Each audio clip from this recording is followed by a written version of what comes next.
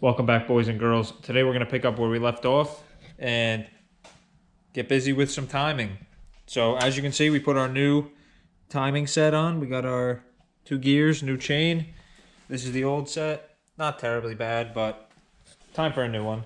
And we double checked our cam degree, and it turns out we are right where we need to be. So as you can see, 4 degrees before top dead center.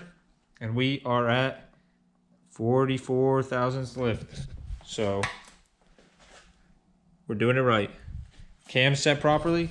So that means we can reassemble everything and get ready to tune this thing. So let's put it together. All right, guys, we got our timing cover on, our harmonic balancer. Alternator's schmolted up there, as you can see. Now it's time to put the head on. You ready? As you can see, we got our head dropped in place. We got all our bolts started. Now it's time to torque them. ARP recommends about 110 pounds. So what we're gonna do is we're gonna do 125 and we're gonna do 3 equal steps. So we'll torque them all at 75, then we'll go do them again at 100, and then we'll do 125 following the manufacturers,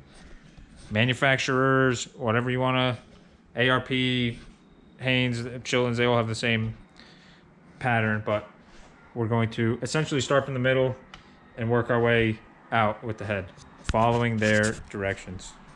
Let's get torqued.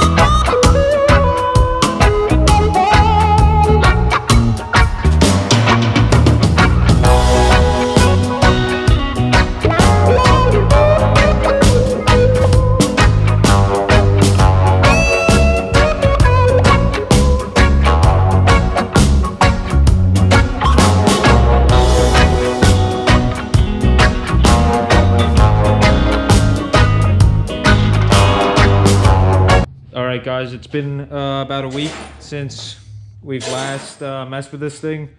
We just got most of it back together, and we didn't have the camera with us, but we have to get this thing going. So as you can see, the whole front end is back on, all the pulleys, belt and everything.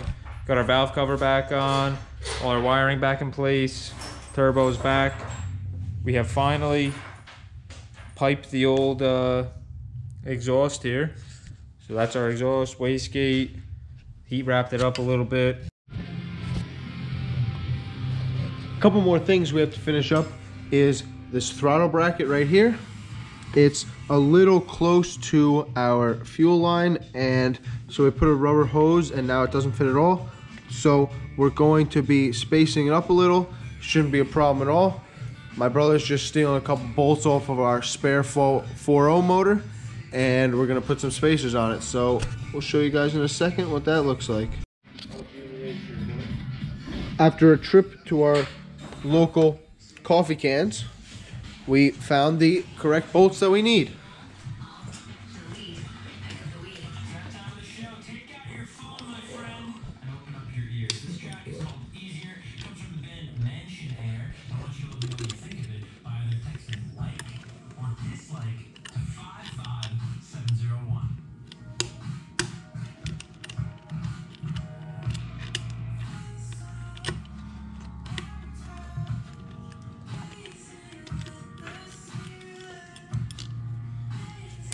Send her in, guy.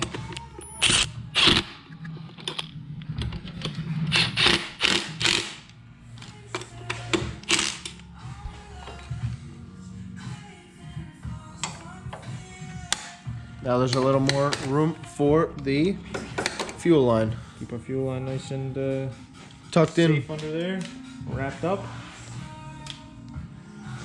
He also did a little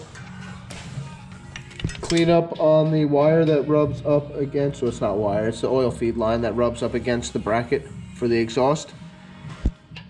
We don't think that's going to be a problem, but we just got to keep an eye on the oil drain also. So after trying to make some brackets, trying to bend them in the vise, and not being able to heat them up correctly, we decided to go scavenging. And we found some good old Cherokee parts.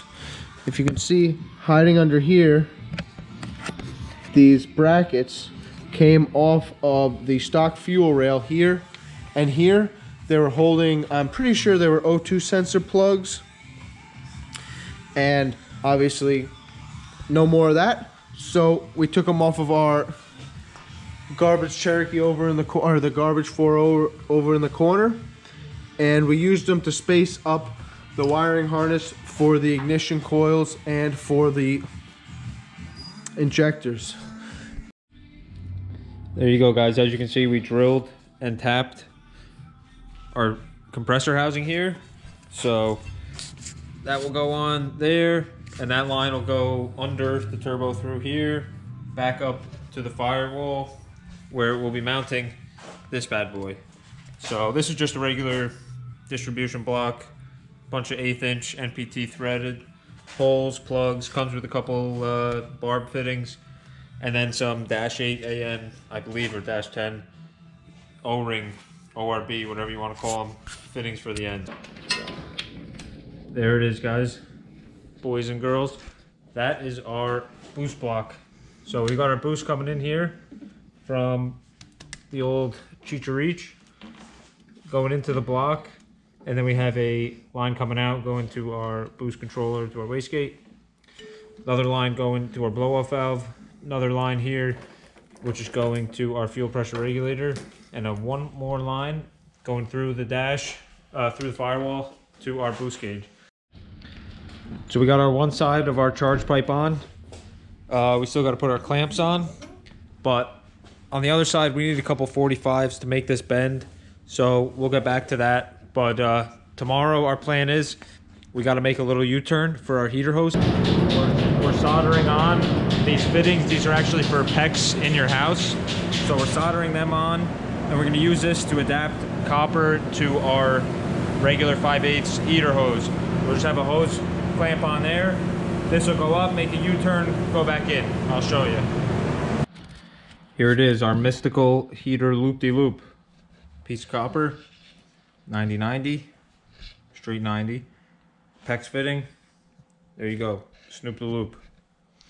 Super simple.